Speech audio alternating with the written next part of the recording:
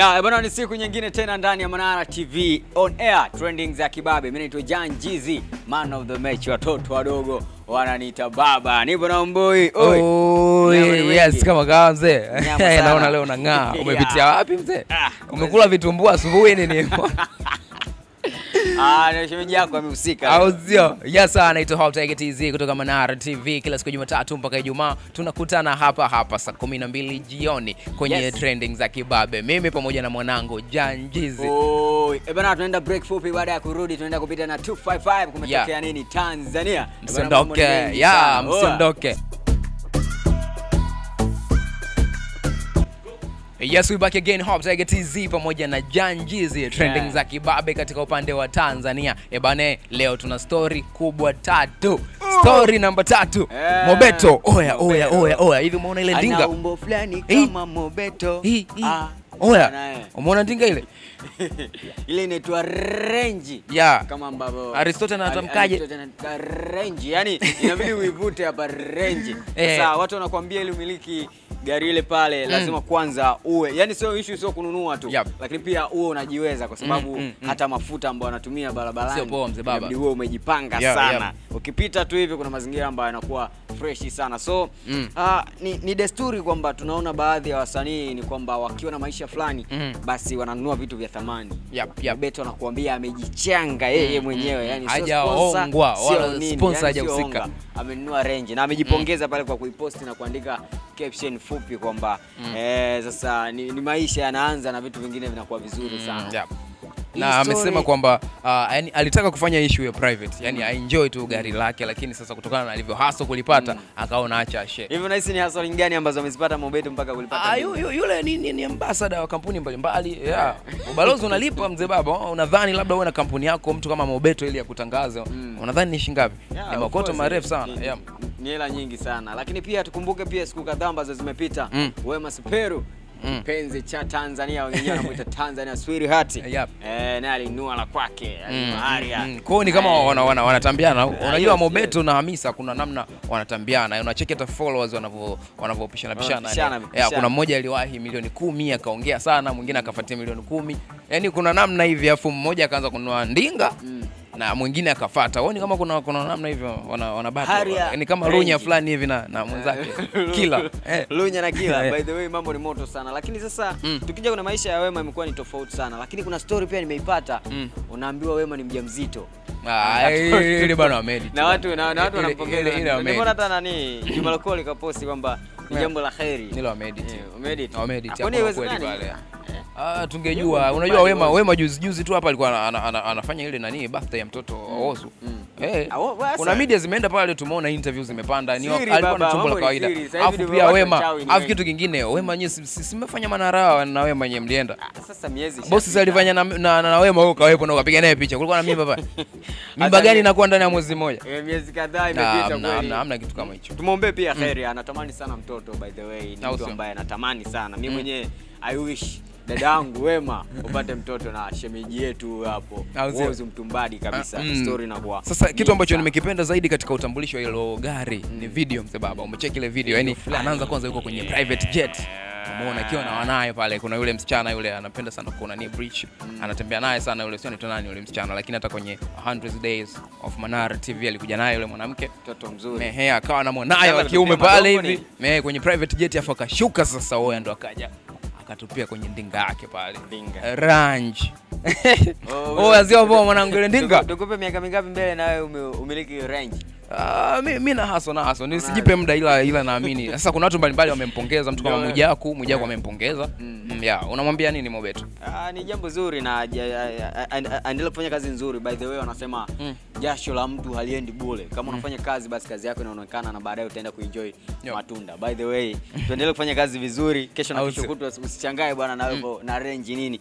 Director Mrindo naye yupo na range nini. Mnyama unakuwa ni mwingi sana. By the way mambo ni fresh sana. Story namba 2 leo ni nini? Story namba 2 bana ni Diamond Platnumz ameshatua Uganda. Ana show tarehe 14. Yani ni kesho mzee baba ana show Uganda pale. Umeona sasa story kubwa ni kwamba baada ya kufika pale kuna media nyingi sana zimempokea. Hicho kitu tumekizoea Tanzania. Kwa mfano Diamond akishuka labda airport pale, yani tunajua kwamba Diamond anajulikana sana Tanzania, kwa media nyingi zitaenda, lakini kwa Uganda kule ni nje ujue. Lakini media ambazo zimeenda sio mchezo. Wewe baada ya kuona zile mic nini umefeel kitu gani? Kwanza nilikuwa napenda confidence ya Diamond kwa sababu mwisho wa siku kitu ambacho kimetokea pale ni kwamba unajua kule wanatumia lugha ya kigeni. You know what's up, this is how we do it. Kuna lugha zote mbili, Kiswahili kuna nini, lakini wana prefer sana Kiingereza. Yani kule ukiulizwa kwa Kiswahili ni mara moja lakini mara nyingi wanatumia lugha sana ya kigeni. Kwa ile confidence ya kujibu maswali nini ilikuwa ni Kiingereza sana. Lakini pia umati wa watu ambao wamempokea pale ni mkubwa sana. Inaonyesha jinsi gani ambavyo yeye ameshajitangaza kimataifa na watu wanamjua. So ni kitu kizuri na kitu ambacho natamani nione show pia itapokelewaje kwa sababu Uganda ni miongoni mwa sehemu ambazo Diamond anakubalika sana. Kama tunajua pia namna fulani alitokea huko. Kuna Zari pale mwenyewe. Ni sehemu ambayo alijijengea nafasi katika mazingira ambayo tayari ana fans ambao wanamfuatilia kwa uzuri kabisa. Lakini sasa huyo Diamond tukiunganisha story hapo, show yake itakapoenda kuwa tukitrace back, aliachia video bwana ya show. Unyama ulikuwa ni mwingi sana. Sasa expectations za watu zimekuwa tofauti sana.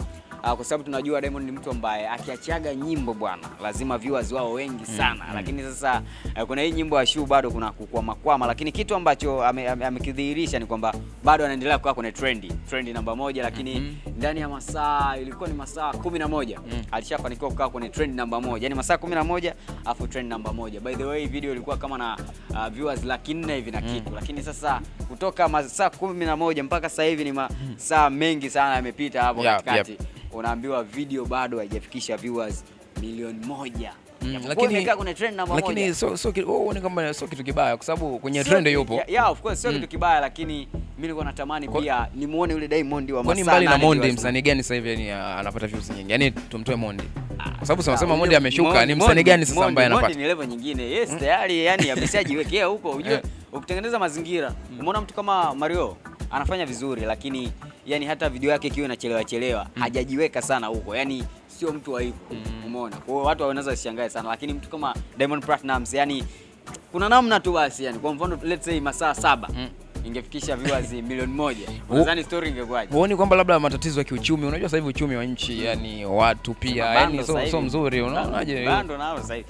Zamani unajua ilikuwa utawala 1000 unapata GB sijui moja, yani kulikuwa na utawala fulani. Sasa hivi 2000 yenyewe upate unapata MB kama 900 hivi na kitu.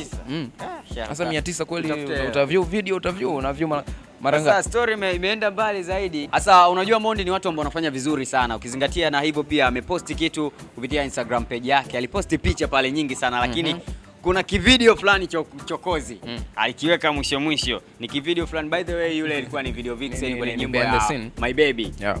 Walikuwa wamekaa kwenye coach hivi, alafu design fulani kama anampapasa hivi. Yani unajua hivi yani kinyamwezi sana. Sasa watu wakasema vipi Zuchu hajaona? Unafanya tension kama ile. Unajua by the way kile kipande yani kwenye video yenyewe akipo. Lakini yeye kaamua kukipost. Ni katika maendeleo tu ya kupromote hiyo video. Yani kwa sababu watu wengi watajiuliza, hichi kipande kiko sehemu gani? Kiko kwenye shoe au kiko kwenye My Baby au kiko wapi? Hii kwenye My Baby. Sasa utaenda pale utanani lakini uone. Sasa ngoja kwanza. Sasa yani unajua sasa mazingira ni pale ambapo alipokuwa naye au sio? Unamshika mkono ukashuka alafu mtoto yani kakaa katika mazingira ambayo kwa sababu pia so hivyo tu, hata Zuchu na Mondi kuna video ambazo wamefanya lakini hazikuonekana clip kwenye video, lakini huko Insta alikuja akapost za mahaba. Kule kuna story fulani ambayo inaaminika wapo. Yule ni video vixen baada ya pale hivi. Sasa huu muendelezo watu unajua bongo sisi waga Zuchu na Mondi vipi?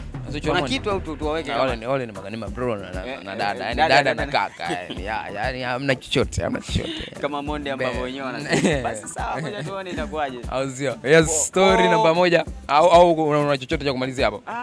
Story namba moja twende tukaicheki. Mimi nadhani pia mashabiki watatoa comment kwenye hicho kipande cha video. Anamshika fulani hivi alafu inakuwa unyama sana. Inakuwaje? Story namba 1. The Headies. Hizi ni tuzo kabisa kutoka Nigeria. Bane wametoa nominations na habari njema ni kwamba East Africa hapa kuna nomination yetu. Best artist in East Africa. Umeona bana, sasa kuna Diamond Platnumz, kuna Zuchu, afu kuna Rayvanny, afu kuna wengine wa nchi tofauti. Kwa Tanzania tumetoa wasanii watatu. Umeona ni kitu kizuri sana, lakini kuna watu wanasema kwa nini fulani hayupo kwenye hizi tuzo. Tuanzie hapo. Tunajua East Africa sana, hususan Tanzania. Tuna wasanii ambao ni wakubwa. Yaani kumwangalia Diamond Platnumz yeye ni mkubwa, kumwangalia Kibabe yeye ni mkubwa, kumwangalia Rayvanny yeye ni mkubwa, lakini pia kumwangalia Harmonize bado ni mkubwa. Sasa maswali mengi yamekuja, kwa nini baadhi ya hawa wasanii hawapo? Hasa yupi? Harmonize ni miongoni mwa watu ambao kwa nini unamtaja Harmonize sio Kiba? Sio Mbosso. Yaani unajua ni trend ambazo zipo katika namna fulani ya moto sana. Kwa hiyo Harmonize kuna nafasi yake tu hivi. Yaani unajua Kiba ni mtu fulani ambaye hanaga sana zile yani unajua ila kwa upande wa Harmonize amelelewa kwenye familia ambayo tayari inahitaji mambo yake ushindani, of course. Watu pia walikuwa wanatamani kuona kwamba Harmonize angekuwepo, lakini hayupo. By the way, mimi mwenyewe nimeshangaa, nilikuwa natamani sana. Sijajua amezingatia vigezo gani sana mpaka ikawa hivyo, lakini nilikuwa natamani nimuone ili nione mazingira yatakuwaje pale. Kwa namna hii unadhani muziki wetu unaendelea kukua au kuna kitu inatukwamisha? Mimi kutokana na nominations za tuzo hizi nimejifunza kwamba muziki wa East Africa, yaani Tanzania katika level ya East Africa tumekuwa, lakini bado sasa hatujatoka nje ya box kwa kiasi hicho, kwa sababu hata ukiangalia nominations nyinginezo msanii wa Tanzania ambapo amekaa, yani tukitoka katika hiyo category ya East Africa ni ile nani msanii bora Afrika nzima ambao ni Diamond peke yake, ambao yuko na kina Rema, Ruga bana mwenyewe na nafasi. Kwa sasa unaona ni mtu mmoja tu ambaye amechomoza, lakini ukiangalia Nigeria pale kuna wangapi? Kama 4. Sasa kwa East Africa kweli tumepiga hatua. Umeona kwenye kategoria yetu pale kuna wasanii watatu wa Tanzania. Kwa hiyo bado tuna nguvu kubwa sana kwa East Africa. Kwa sasa tumemaliza, niseme tumemaliza, hatuna mpinzani. Umeona sasa Diamond ameenda Uganda, amepokelewa vizuri. Tusubiri nini sasa? Yaani sasa hivi tunachosubiri ni kupush sasa, tukienda Ghana kule, tukienda Nigeria, tukienda Morocco, yani iwe unyama. Bwana sio poa. Bwana story ni nyingi sana, lakini kutokana na hicho ambacho kimetokea hapo, ngoja tuone itakuwaje. Kuna kitu kingine cha kuwekea nyama hapo ili tufunge tukache hapo. Kuna Yes, we back again. Hope Tiger TZ pamoja na Janjizi trending za Kibabe katika upande wa bara letu Afrika. Unaona bana, tuna story mbili. Story namba 2, Rasta mkali kutoka Marvin's Records. Umeona bana, lebo moja hatari sana Afrika. Ukiambia utaje lebo kama 3 hivi bora Afrika, Tanzania tunaingia tuingie. Tunaingia. Nina kifua cha kusema tunaingia. Lebo 3 Afrika, Tanzania tunaingia. Of course. Unajua kwa sababu ukisema lebo unaangalia pia kilichopo ndani ya lebo. Au sio? Matunda gani yanaleta kwa wakati. Kwa na nafasi ya kusema tunaingia. Na sio tunaweza tukaingia. Tunaweza tukaingia. Sio tunaweza tunaingia. Sasa umeona sasa lebo kubwa zinachofanya. Ira Stars yupo Marvin's Records. Ana miaka kama 2 tu kwenye game, lakini ametangaza kufanya world tour Nigeria. Umeona kwa atazunguka katika mabara 4, Europe kule ataenda, Australia ataenda, lakini Afrika hapa atagusa na North America. Umeona bana. Wewe unajifunza kitu gani hapa, kwamba msanii tu kinda kwenye game lakini sasa hivi anafanya tour kubwa kama hizo, wakati Tanzania kuna watu wako miaka 10 kwenye game hawafanya. Of course, kitu ambacho nimejifunza, kitu cha kwanza ni kwamba unapokuwa kwenye game inabidi uwe pia na malengo ambayo wewe mwenyewe umejiwekea. Kwamba baada ya muda fulani mimi nataka niwe kwenye sehemu fulani, baada ya muda fulani inabidi nifike sehemu fulani. Wenzetu ndio kitu kikubwa ambacho wanakizingatia. Sasa ukija kuangalia kuna muziki wa Nigeria, unaona kabisa kuna vitu ambavyo wao wenyewe wana plan kabisa kwamba hapa itakuwa hivi. Sasa kitu kingine ambacho kinakuja ni kwamba support ya watu ambao wanakuzunguka inakuwa ni kubwa katika namna ya utofauti. Kwanza kuanzia kwa wasanii wenyewe, lakini pia kuanzia kwa wale ambao wanakubrand au kukupromote wewe. Umeona kama Ira Star amesema kwamba yeye sasa hivi hataki tena zile za yani unajua kuna show za watu, yani yeye anakaribishwa kwa ajili ya yani labda tuseme Davido ana show alafu wale wa mwanzoni wa kuchombeza show.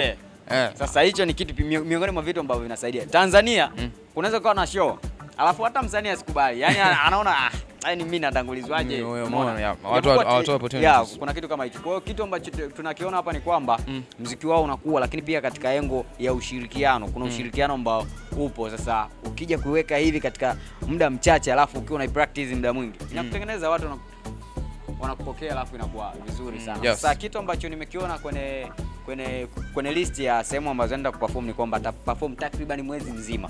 Kwa sababu kuanzia Julai 27 ambapo ataanza pale North America, Texas, Marekani, lakini atamalizia November kule Switzerland pale. Kwa mwisho wa siku ile ni November 30. Kwa mwisho wa siku unaona kabisa ni takriban mwezi na siku kadhaa hivi. Kwa ni show ambayo November. Yeah, of course ni November. Miezi minne basi. Miezi minne. Au November ni yeah, of course. Miezi minne. Mwezi mmoja huwezi kufanya world tour. Mwezi mmoja world tour. Ni of course. July. Ni miezi mingi, ni November ile. Miezi minne na kitu. Miezi minne. Bwana show ni kali sana. Ataweka kwenye ile piki ambayo ipo. Ataweza kwa sababu ana mashabiki. Hata tuende kwenye show yake nani? Ilikuwa ni wapi ile? Superdome alikuwa na Alikiba. Watu walipokea vizuri sana. Inakuwa katika namna ya utofauti. Sasa hiyo story hapo tunaiwekaje kuongezea nyama? Mimi nadhani wasanii wa kike wajifunze. Hapa nigusie sasa kwa kike ambapo Tanzania tuna Zuchu, tuna mtu kama Nandi, tuna mtu kama Maua Sama, tuna Fina. Inabidi wajifunze mtoto mdogo kama yule pale. Amewezaje? Umeona kwa na wenyewe angalia namna ambapo wanaweza wakatisha. Big shout out sana kwa mtu kama Nandi. Nandi ana show yake ile Nandi Festival ambapo kila mwaka huwa anafanya kwenye mikoa mbalimbali. Tunamuombea ifike time sasa aanze kuvuka boda afanye Kenya, Uganda, wapi. Okay, bwana, story namba 1 leo tuna story gani? Story namba 1 hapo tulitaja the headies kule kwenye stories za kibongo kule hizo trend Tanzania. Sasa habari njema ni kwamba marehemu Costa Teach pamoja na AKA wanawania tuzo ya msanii bora South Africa. Umeona bana? Wanasema wamewaishimisha maji na mafuta vinajitenga. Kama ni bora ni bora tu, yani haijalishi huko. Sasa katika nomination hiyo watu wengine ambao wanawania yupo Nasty C, Focalistic, alafu kuna DJ Tariko, pia yupo yule DJ wanamuita Uncle Waffles. Bana, story ambayo ipo hapo ni kwamba sasa tunaona kabisa kwamba muziki bado unaendelea kuishi. AKY ni mtu ambaye alishafanya pia ngoma na Diamond Platnumz. Costa Teach pia ni mtu ambaye alishafanya ngoma na Diamond Platnumz. Unaona kabisa muziki wao ni muziki ambao unaishi mpaka leo. Hizi ngoma zote ambazo wameshakufanya na wasanii, yani ukija kuziplay mpaka leo, sijui superstar, sijui, yani unaona kabisa kuna namna unaishi. Sasa unaona kabisa ni heshima, lakini sio heshima kwa sababu tu kwamba ni wao. Ni kwamba hata kazi pia ni zito, show. Yani unaona kabisa hata Costa Teach wakati anafariki, unaona kabisa alikuwa kwenye piki ambayo angebaki angepata. Kwanza ukiangalia mtu mwenyewe amefariki akiwa anapiga show. Yani unajua kuna ile umefariki labda kwenye ajali tu nini, yani akiwa anapiga show. Hiyo ndio wanasemaga show kali. Noma sana. Kali. So yani ni sawa na Mjeda amefia vitani. By the way, story nimekuwa hivyo, na nataka pia mtazamaji wa Manara TV utoe comment yako kwamba jamaa hawapo tena duniani, lakini vipi, unaonaje ikitokea labda wameshinda? Kwa mfano Costa Teach akashinda bwana best artist of the year kutoka South Africa. Utajisikiaje? Hayupo duniani lakini ngoma zake bado zinaendelea kufanya vizuri sana. Una neno gani kuhusiana na kitu kama hicho? Binafsi nitafurahi sana na kwenye tuzo hizo nitaenda. Manara TV tuna pesa nyingi, lazima tuende. Of course. So kuna kitu gani cha kujazia hapo ili tu? Nadhani kama watu ambao wakipewa opportunity ya kwenda kupiga kura wafikirie na watu. Yani usiseme tu kwa sababu washafariki basi na chao hakipo. Kama waandaji hizo tuzo waliona umuhimu wao na kawaweka. Sisi binadamu tuna kitu gani cha kukwamisha hilo jambo? Kwa hiyo naona kabisa hata mimi nitaenda kumpigia kura.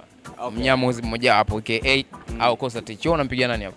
Hiyo ni siri yangu. Unajua ya siri sana. So bwana mtazamaji wa Manara TV, stories zilikuwa mingi sana kuanzia Tanzania 255, lakini mpaka tumefikia hapa Afrika mambo yalikuwa ni mengi sana. So tunaenda kupiga kidogo wadhamini, alafu baada ya hapo tumpishe mtoto mkali Whitney Wanda.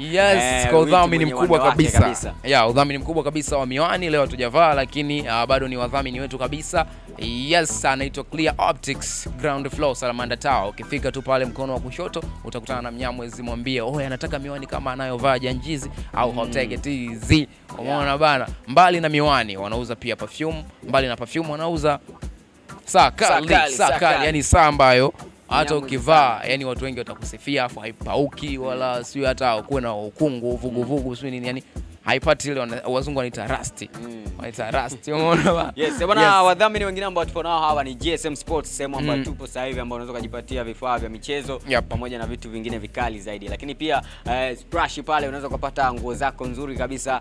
Baby shop pale inakuwa ni unyama kwa watoto ambao inakuwa unyama sana. Max inakuwa unyama, lakini pia kitu kingine ni ambacho ni kizuri kabisa. Shoe Express ni sehemu ambayo unaweza kupata viatu vikali kama ambacho amevaa director Mlindwa. Unyama ni mwingi sana. Sasa kuna punguzo la asilimia zaidi ya 70 maduka yetu yote haya kuanzia hapa Samora Salmanda Tower, lakini pia Mlimani City pale, ukienda Mzasani, ukienda Pugu, kote JSM huko inapatikana. Lakini kwa watu wa mikoani, Kebiro City, Dodoma, hatujawasahau bwana. Ukiingia huko unakuwa kinyamwezi sana. So pita huko upoe kabisa kinyamwezi, hapo inakuwa unyama ni mwingi sana.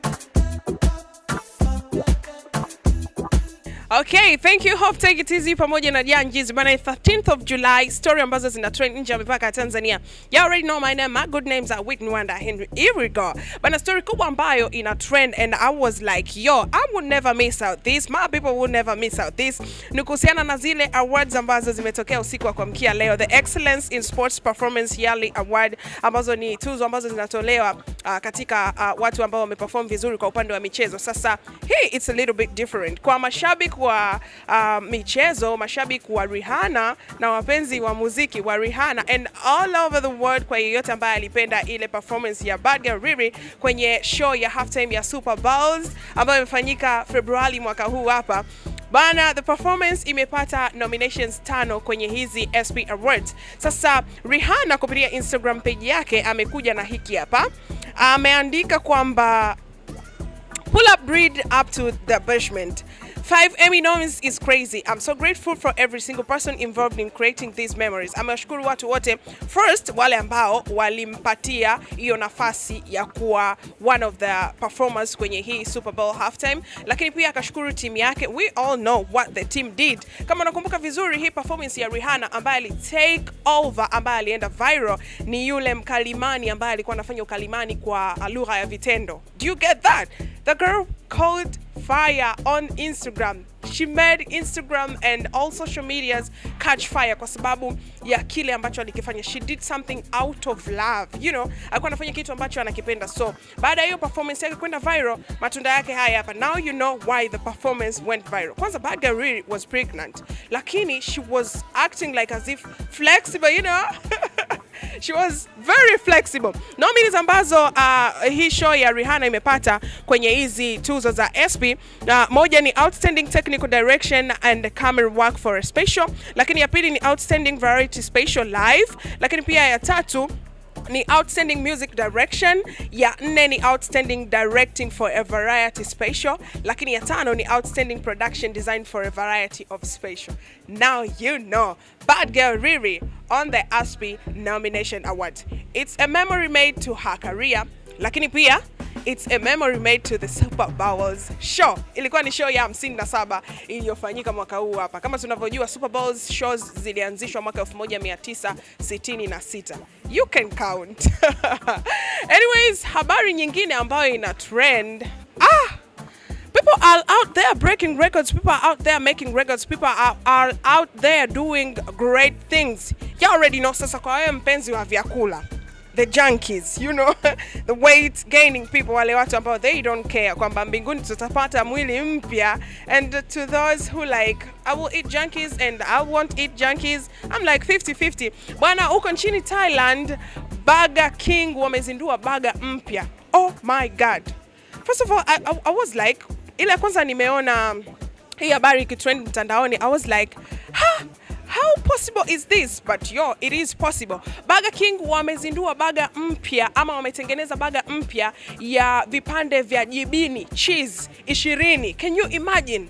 Yani ni burger bread na ile cheese pieces 20 without the burger itself. Unajua nikisema the burger itself namaanisha ile nyama, ile minyama.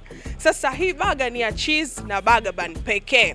Sasa comments zimekuwa nyingi sana kwa sababu watu wamekuwa kama hawajapenda hichi kitu. Watu wamekuwa kama inakera, the cheese should not be a lot on the burger, and this is not what we really wanted and this is not what we really expected from the Burger King. Lakini wengine wakasema it's too big, yani mtu huwezi kumaliza na raha ya burger ule peke yako. It won't be like a pizza, you know.